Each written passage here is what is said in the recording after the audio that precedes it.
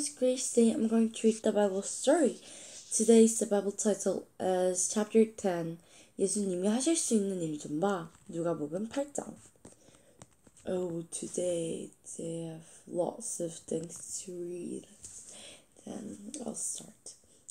예수님을 따르던 마태 같은 사람들이 더 있었어요. 그물로 물고기를 잡던 어부인 베드로와 안드레 형제, 야고보와 요한 형제도 따라갔어요. 빌립과 바돌로메도 예수님을 따라갔어요.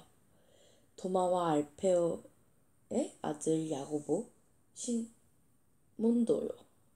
그리고 나중에 예수님을 배반한 가롯 유다도 예수님을 따라갔답니다. 나와 같이 호수 건너편으로 가자. 어느 날 예수님이 말씀하셨어요. 마태를 비롯한 예수님의 제자들은 예수님을 따라갔어요. 이제 여러 사람들이 예수님을 따르기 시작했어요. 그래서 예수님 제자가 생겼어요. Oh my gosh, there are so many words here. Chapter 10. Look at what Jesus can do. Some fishermen followed Jesus like Matthew. Fishermen Peter, Andrew, James, and John followed Jesus. Peter and Andrew were brothers. James and John were also brothers. Thomas.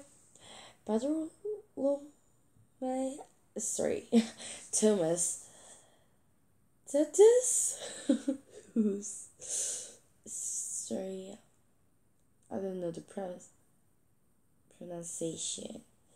Simon, Judas, and James, son of Alphaeus, also joined them. Let's go to the other side of the lake, said Jesus one day. The 12 disciples followed Jesus.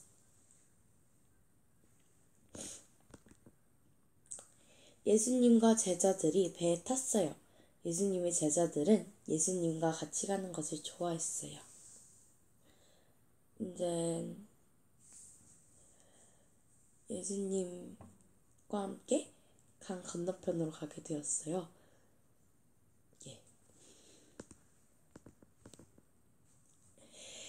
Jesus and the disciples got into the boat. The disciples were happy to go with Jesus.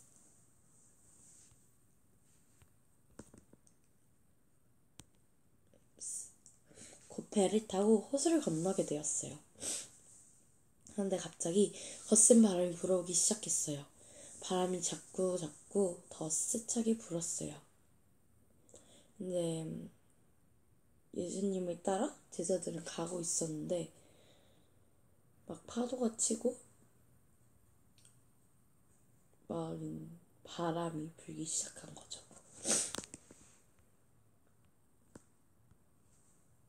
They were going to cross the sea. Suddenly a wild storm came up. Wind was whipped around them. So they were going to cross the sea, but suddenly the wind and waves whipped them.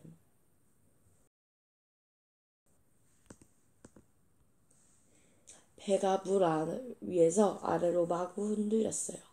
배 안으로 물이 가득 찼어요.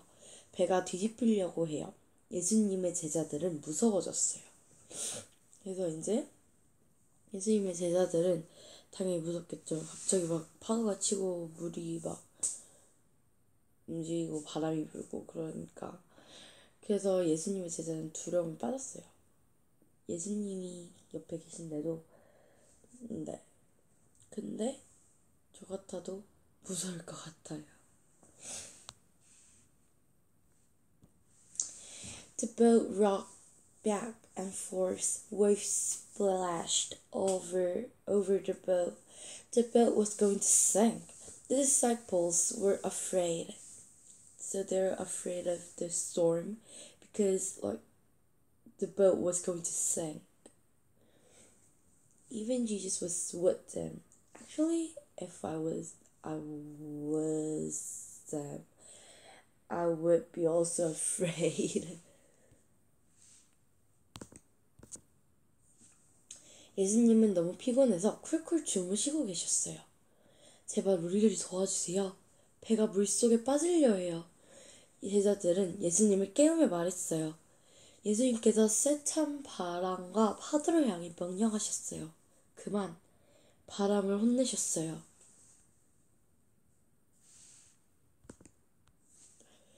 Jesus was taking a nap.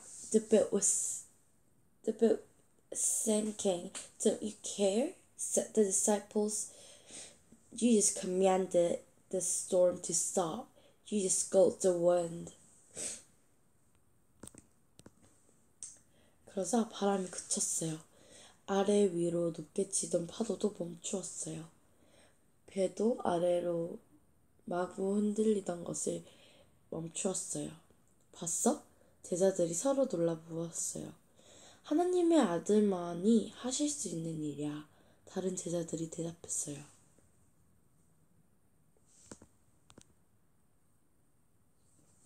The wind stopped it. The waves became calm. The boat stopped rocking. Only the Son of God can do this. The disciples were surprised. Yeah, Jesus so helped the disciples. Yeah. Today I read the Bible story to enjoy them. Next time I'll read another good story. Next time I'll read chapter 11. 어떤 사람이 이렇게 할 수 있을까? Then let's see you next time. Bye.